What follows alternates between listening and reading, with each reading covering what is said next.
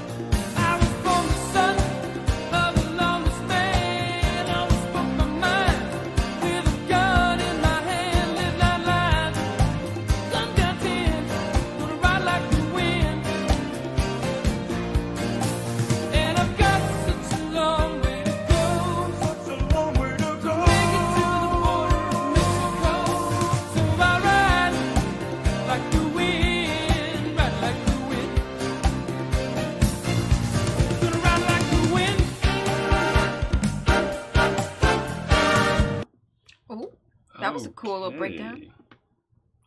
Oh. It's interesting because lyrically it sounds like he's a rebel kind of guy. Got 9 lives, gunned down 10. Right, but it's so chill. Right. But aren't like rebel criminals, like the real good ones, aren't they kind of like that?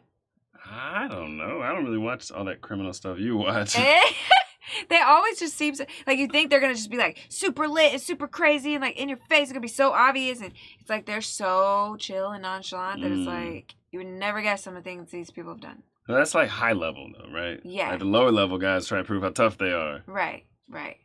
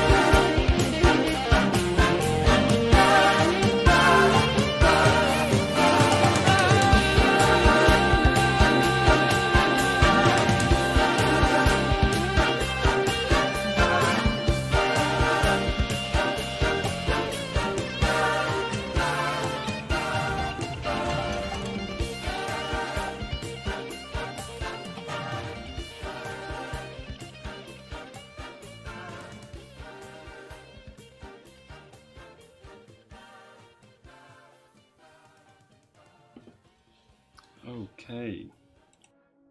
He was cutting up with that solo. Oh, man. What were you talking about? You like, there it is. The guitar. I was sitting there thinking, I was like, oh, this song sounds good. I like it, whatever. But I'm like, in the back of my mind, I'm like, how is this soft rock? Because, like, you would think they would take hard rock with all the same instruments and everything, and it would just be, like, softer version of that. But I'm like, how can you be rock at all with the electric guitar missing? And then, boom, it was like, and I was like, whoo. There it is. Right. I thought soft rock was more like Simple Man or something, you know? Oh, like Southern rock. Yeah, I thought it'd be more like that. Okay. And this is more like Bee Gees. Like more like R&B. It's closer to R&B than it is to Southern rock or like Simple Man, you know? More like Bob Seger Night Moves, like those vibes. Yeah. Yeah. I don't know. I guess Southern rock is totally different than soft rock. Yeah. Oh, we need to do a Southern rock stream one of these days. Definitely another one. That'd be fun. We've done one before. Yeah. But yeah, I liked it. I love how all these songs are so relaxing and just like I feel like they're not like, I don't know, dark and heavy emotions.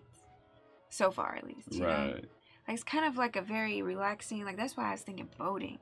It's just such a good vibe for soft rock. I mean, this one so far has been like the craziest one lyrically. Like, what's going on? What is? Well, he said he got 9 lives, gunned down 10. He's on the way to the border of Mexico. It's a long way. He has a long way to go to get to the border. So he's like fleeing. How are they singing about this wild stuff so like relaxed? Right. That was the most interesting thing to me. That like the lyrics compared to the sound. If someone played you this instrumental, you had to guess what the song was about. You would never guess this. You would never guess. He's so like running for Mexico. Yeah, that's an interesting pairing. He's running for Mexico because he just did something dirty. And he's like a real crazy person. That's great. Wow. I wonder if anyone's like ran to Mexico before listening to the song. Like they played this while they're on their drive. Maybe. Wow. Okay. Plot twist. I don't know. Tell me, man, what do you know? What do you know? Me and my boys on the road. Who to go?